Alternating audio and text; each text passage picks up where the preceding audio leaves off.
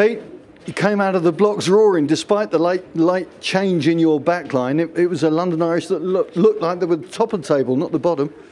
Yeah, I think since I came here, I can't believe that we're on the bottom, Thibaut. I think we're a good team, and it was a massive team effort. Even though, like, just before the game, we got someone got sick on our team, major reshuffles, and we still came out with a win. So, massive win for the boys, I think.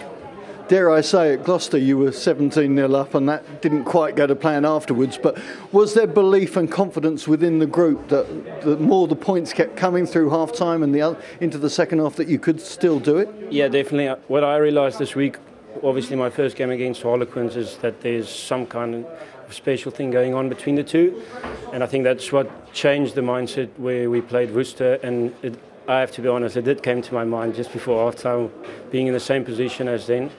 But I'm so glad that we could pull this off. So, you mentioned Worcester, and of course they won at 6 ways, which means that you've only made up 1 point. But the performance has got to give you great heart going into these final 3 games, right?